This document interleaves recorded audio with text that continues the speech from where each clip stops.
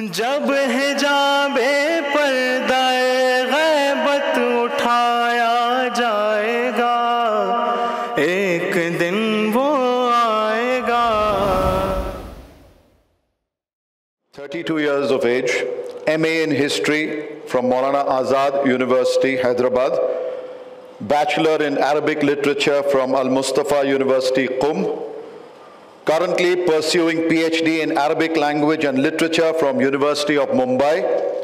He is a teacher of Quran and Arabic Language at Hawz Ilmiya Amirul Mu'mineen alayhi salam, Najafi House, Mumbai. His topic, can we ask Imam Zamana alayhi salam to solve our problems? It will be in English. May I please welcome Hujjatul Islam Maulana Jauhar Abbas Khan Saheb. Bismillahir Rahmanir Rahim. نحمده ونصلي على نبيه الكريم وآله الطيبين الطاهرين ولعنة الله على أعدائهم أجمعين. أما بعد فقد قال الله سبحانه وتعالى في كتابه الكريم بسم الله الرحمن الرحيم بقية الله خير لكم إن كنتم مؤمنين. Can we ask Imam Zaman alayhi salam to solve our problems? This topic sounds very relatable, especially in this recent times when each and every denomination and firqa has someone whom he asks for his problems, to solve his problems. Basically, this topic gets divided in two parts. First of all, can we ask anyone except Allah to solve our problems? And then after, can we ask Imam Zamana alayhi salam to solve our problems? Responding to the first one, can we ask anyone, and do we need anyone beside Allah to solve our problems? And if we ask someone except Allah, would it matter? Someone say yes. People, especially if you are aware of that gentleman from Aligarh, saying that if you ask anyone except from Allah, other than Allah, you are clearly a mushrik. So basically, have you ever thought about that?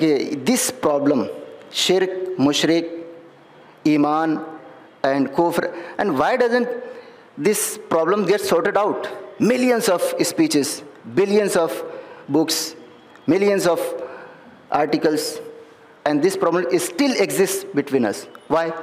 Because both the parties, whether they are supporting tawassul or they are against it, both the parties describe or elaborate the word shirk with their own perspective, by their own meanings of that word.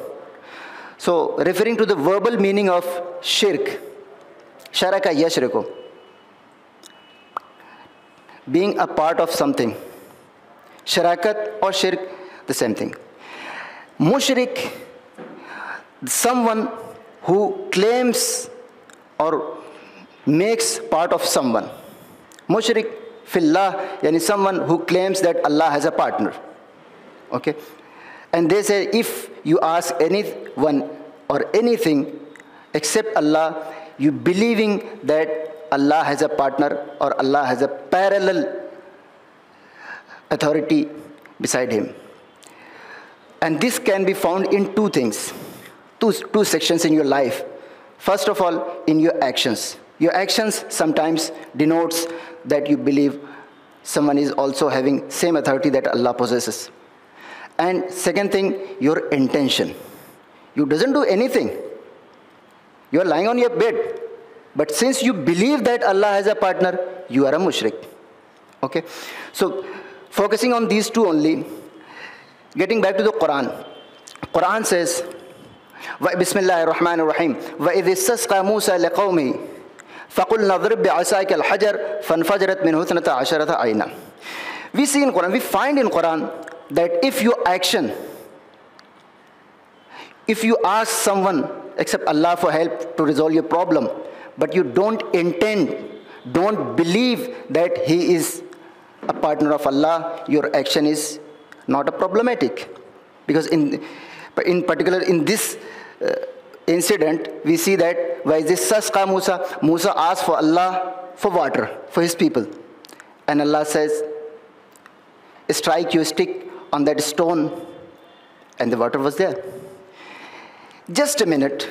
Just think that why the people of Bani Israel, why the people of Janabe Musa had to go to Janabe Musa. Why didn't they just went to Allah and asked, oh Allah, give us water? What was that? What is it different? And if they had went to directly to Allah, what would have happened? Simply, Allah would have never told them that go to Musa, he has a stick and he can solve your problem. Because for that, each and every one of Bani Israel would have needed to be a prophet to receive such a message. That means if you go to Allah directly or find his hujjah, both are the same thing to resolve your problem.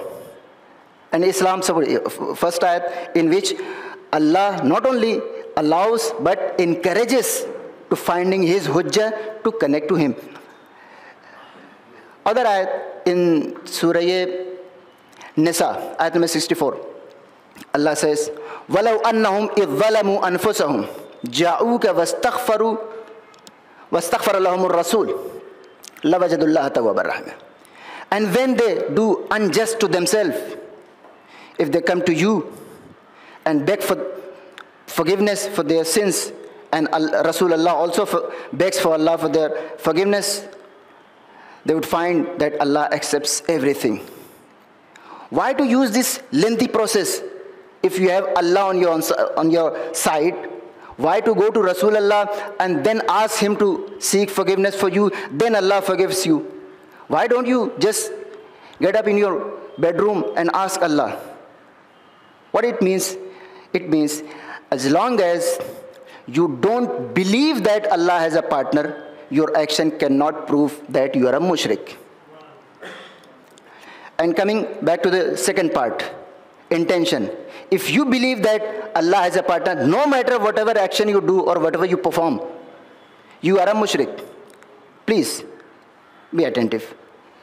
Can you differentiate in between these two things, action and intention? Which one of these two is more dangerous to you? I mean, which of these two can lead you, drive you to the shirk more rapidly?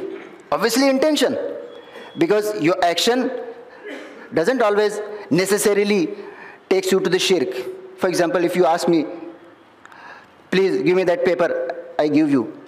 And if you don't intend that, if you don't believe that Allah has a partner, this action would not be labeled as a shirk. But your intention, as soon as you thought that Allah has a partner, you are a mushrik. Even you are offering a namaz. Namaz, the purest action a Muslim could have ever done. In that purest form of action, too, you can be a mushrik, because just because you believe that Allah has a partner. So your intention is more dangerous and this is something you must be more careful about, because it can take you to the shirk more rapidly and more quickly. So having in mind in these two, let's get back to the history. Prophet Muhammad sallallahu alaihi wasallam, Bukhari and Muslim both narrates this, so there is no need to show any kind of references. 12 of my companions are munafiq, hypocrites. Someone says, Ya Rasulullah, if you know that 12 of your companions are mushrik, why don't you just simply eliminate them? And we can live freely. Rasulullah says, I can do. But if I eliminate them, people will say that, oh, Muhammad is killing his own companions. Please note and answer me. Which problem? I said there are two forms of shirk. Once in your actions and once it can be found on your intention. Which of these two were found in munafiqs? Was their action shirkful or their intention? Obviously intention. Munafiq, what is munafiq?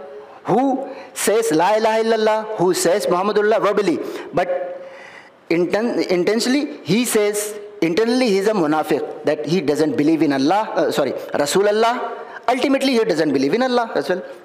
So Munafiq, who has the biggest problem of these two? Rasulullah, how Rasulullah responded to that problem? Said, unless, as long as they are claiming to be a Muslim, I have to treat them as a Muslim. Unless they declare themselves as a mushrik, I will not take action, any kind of action against them. And Quran says, إِذَا جَاءَكَ الْمُنَافِقُونَ قَالُوا نَشْهَدُ إِنَّكَ لَرَسُولُ اللَّهِ وَاللَّهُ يَعْلَمُ إِنَّكَ لَرَسُولُهُ وَإِنَّ الْمُنَافِقِينَ لَكَاذِبُونَ. Quran doesn't label them as mushrik. Quran says, kadhib. They are liars. Even Quran knows their intention is that Rasulullah is not a prophet and Allah is not a God. So the biggest problem, because of these two, munafiqeen and hypocrites by the time of Prophet Muhammad sallallahu alaihi wasallam, back then in 1st or 2nd Hijri, Prophet Muhammad sallallahu alaihi wasallam, neither the Prophet Muhammad sallallahu alaihi wasallam called them mushrik, neither the Quran labeled them as a mushrik, but they waited them to expose themselves and accept that they are mushriks. So if in this time, in our time and this current situation, why can't we respond to those whom we think that are mushrik? Why don't we wait for them to explain that what is in their intention? We see someone is asking Imam Hussain, someone is asking, for example, someone else. We say that this is a mushrik. Why? You know that action cannot be a criteria for being mushrik or mu'min. I'm offering namaz. Can I be a mushrik or not? Yes, I can be. Because iman, belief, intention is an internal job. No one can define this unless I clarify it. So if Prophet Muhammad sallallahu alaihi wasallam can tolerate the one who is intentionally against iman, and obviously he's a mushrik, but Rasulullah sallallahu alaihi wasallam says, as long as he is claiming to be a Muslim, I will accept his Islam. So in this time, in this era, if someone asks Imam Zamana Islam, you cannot say that he is a mushrik unless you ask him, what is your intention? What do you think about Imam Zamana? What Imam Zamana Islam is in your eyesight? Then only you can label him as a mushrik or something else. So getting back to the topic, that Prophet Muhammad sallallahu alaihi wasallam, and interestingly, if I was leader of mushrikeen, Allah na kare, but if I ever managed to become their leader, I will never accept any of Muslims as a mushrik. Because as long as you are chanting La ilaha illallah Muhammadur Rasulullah, you are up to your kalme tawhid, how can you be a mushrik? First get rid of that slogan and then come and take part in this group. But if we Muslims, we just cherry pick. If we see someone asking except Allah anything, anytime, he is a mushrik.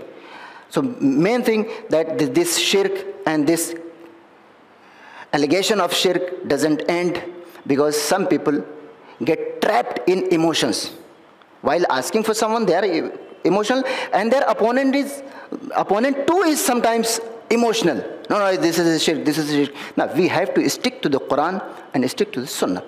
And Quran says and Sunnah says, unless a person clarifies or defines himself as a mushrik, you cannot label him as a mushrik. And concluding to this, Mr. to whom I referred, it's not better to mention him, that professor from Aligarh, he says that Imam Zaman alayhi salam, you ask Imam. So it is clear that we can ask anyone except Allah, as long as we are thinking that his power is not parallel to Allah, but is granted from Allah. Okay? So Imam Zaman alayhi salam, if you believe that Imam Zaman alayhi salam, all the power he possesses is given by Allah, you can ask for your solving your problems. So he says, why? You writing a letter to Imam Zamana. Who did that? In Imam Ali alayhi salam, in the period of Imam Ali or other Imams. Did anyone write these kind of letters to Imam? Or they went directly and asked for their problems, to solution of their problems? Obviously, they went directly. So why to communicate?